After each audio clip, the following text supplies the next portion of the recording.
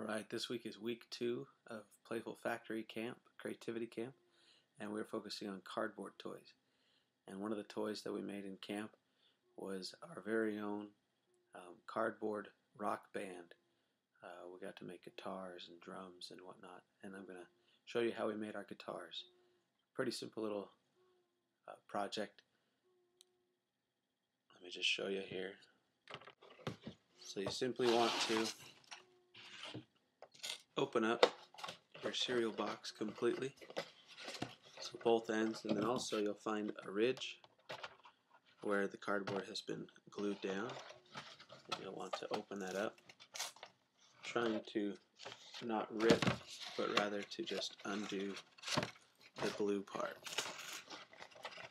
Not always possible, but do the best you can.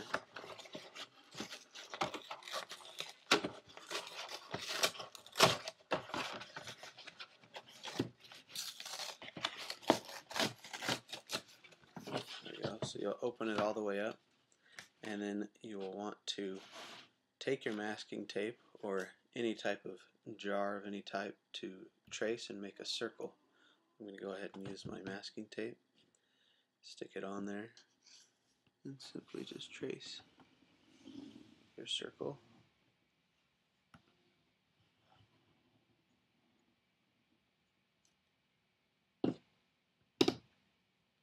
Then what you're going to do is simply cut that out. So you poke your hole.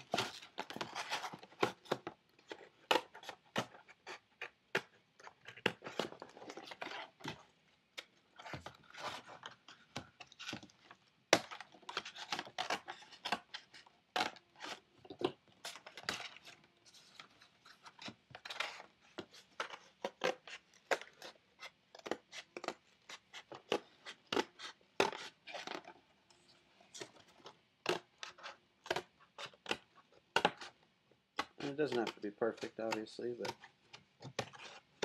you want it to look as nice as possible.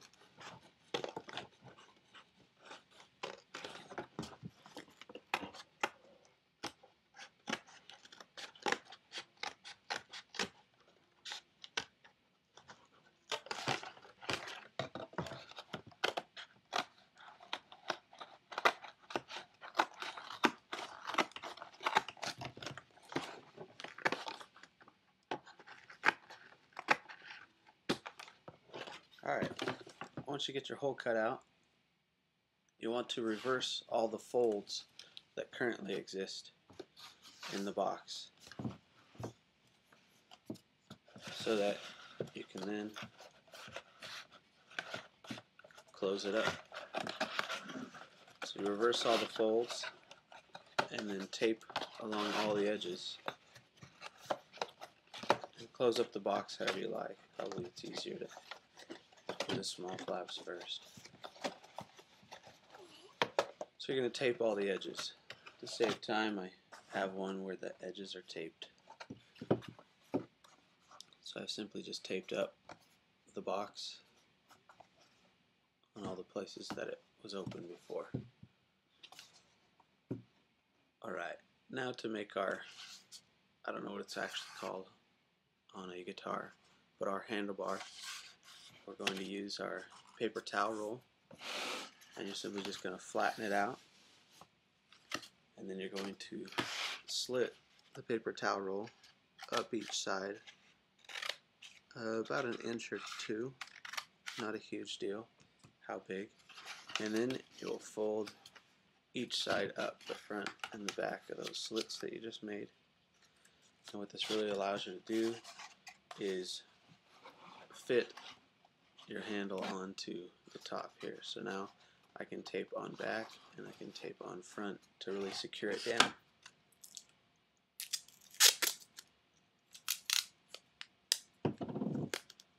I like masking tape because if I mess up, it's usually pretty forgiving on letting me pull it up and try again.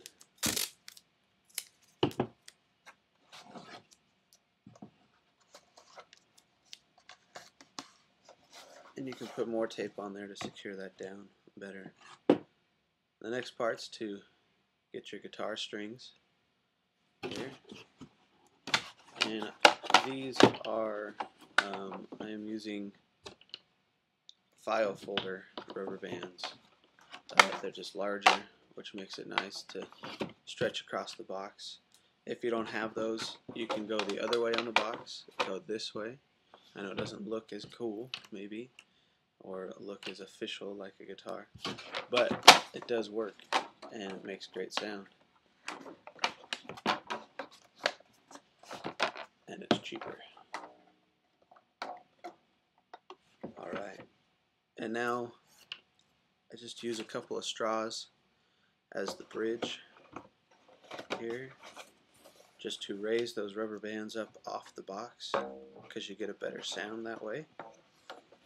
Less twangy, I guess.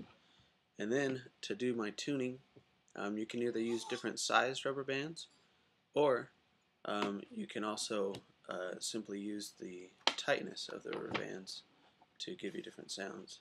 So make this one loose, that one loose, but a little bit tighter. Those are about the same. Let's see, tighten a lot.